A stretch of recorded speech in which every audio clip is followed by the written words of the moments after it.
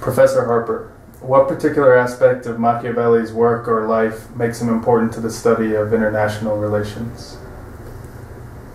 Well, I think Machiavelli he's a kind of godfather of the realist outlook, what is known as the realist or neo-realist outlook on international relations today, because of his view of human nature as being flawed, aggressive.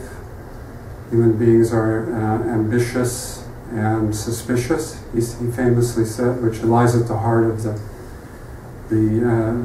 realist view of human nature, and the behavior of states is a consequence ultimately of this aggressive, selfish, never satisfied nature of human beings.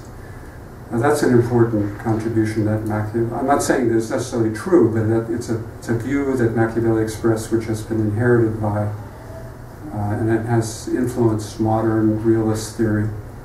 By the same token, states behave selfishly and often aggressively because they're run by people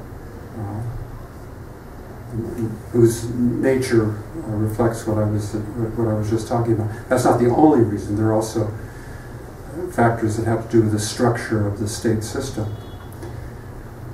But I think, in any case, Machiavelli is a kind of inspirer of the modern, what we call realist view of international politics. What is the most important modern lesson modern nation states can draw from the political philosophy of Machiavelli?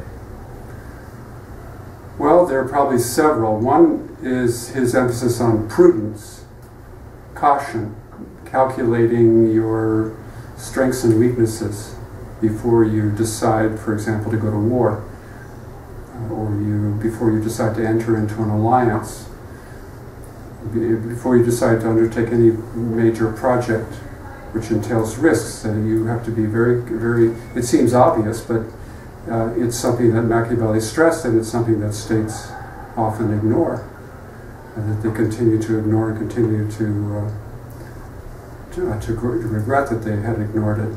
Another point he makes is that the system of states is this, what we know, the Stato, or the state, is the basic unit of international politics, and that's probably not going to change in any fundamental way.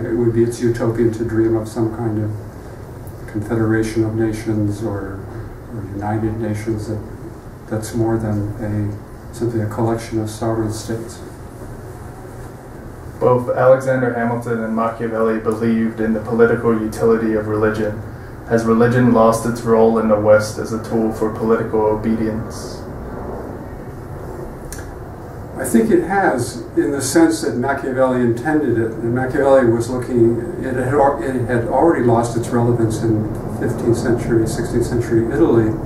Machiavelli was looking at the role of religion during the Roman Republic, when patriotism was encouraged by fear of God, and worship of the local gods was a way of inspiring men to go and fight and to die for the city. Today, that kind of patriotism is not, it seems it's just not something that we instill in our children. And I think partly as a result of the First World War and the Second World War, and the trend toward professional armies rather than citizen armies. No, I don't think we don't look on religion today. It's connected with patriotism, but we don't look on religion as a way of mobilizing military power, which is really what he was talking about. Thank you, Professor Hopkins. To leave.